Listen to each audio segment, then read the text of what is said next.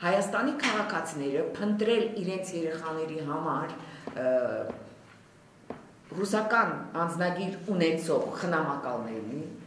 դասավորել, չգիտեմ ոնց, փորձելու եմ հասկանալ, եւ խնամակալության ու հոգաբարձությունների վարչական շրջանների բաները, հանձնաժողովները սկսում են այդ ծնողների ծնողական իրավունքը տալ այլ քաղաքացու եւ այդպիսով թույլտվություն ստանալ ռուսական դասարաններ գնալու։ Ու ունեմ այդ ցուցակը, ամենաշատը Մայակովսկու դպրոցում են այդ հոգաբարձությունների երեխաներ 28-ը։ Հիմա գանք հայեցակարգին եւ որի մասին խոսելուց առաջ ուզում եմ նախարարի հետ հրապարակված հարցազրույցի հետևյալ միտքը ընդգծել։ Ասում է հարց են տվել Հայաստանյան հանրակրթական դպրոցներում իրականացվող ռուսաց լեզվի դասավանդման հայեցակարգը ինչու հիմա արդյոք վարչապետն էր այն եւ ինքը մի պատասխան է տալիս, ասում է ծրագիրը գրվել է 2 տարի առաջ, իմ ծրագիրը չգիտեմ, իմ նշանակումից անմիջապես հետո, իսկ հայեցակարգ ընդունվել էր 10-ամյակ առաջ։ Անկեղծորեն ես կրթության ոլորտի բոլոր թղթերը, փաստաթղթերը գիտեմ ու հետևում եմ այսպիսի ընդհանրապես հայեցակարգ փաստաթուղթ չենք ունեցել։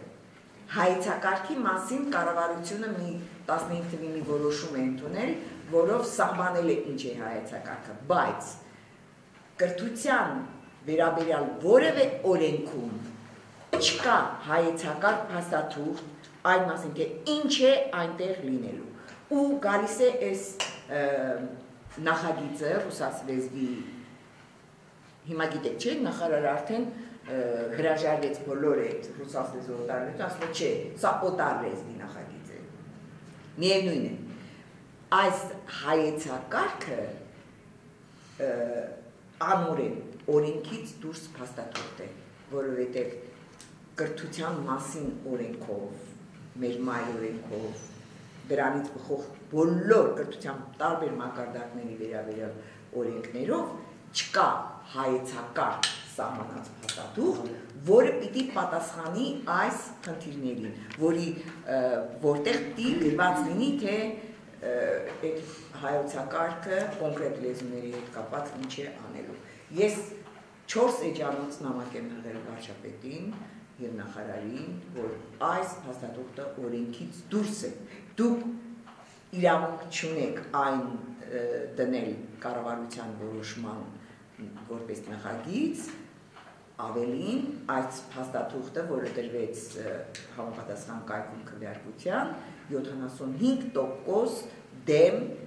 քվե ստացավ, դեմ էին։ Ու այս մասին նախարարությունը եւ նախարարը ոչինչ չի ասում, ավելին, հիմա նախարարությունից մարդ չկա, եթե դուք հրավիրեիք, պիտի ասեին, ինչպես մի անգամ եղավ, պիտի ասեին հանրային քննարկումները ավարտված են եւ այդ մասին էլ չենք խոսելու։ Հա, ավարտվեց ժամկետը, բայց այնտեղ 75%-ը դեմ են խոսել։ Ինչ եք դուք ասում։ Այս փաստաթուղթը եթե շարունակվի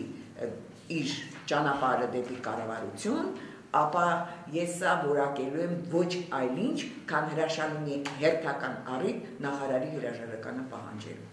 Որտեղ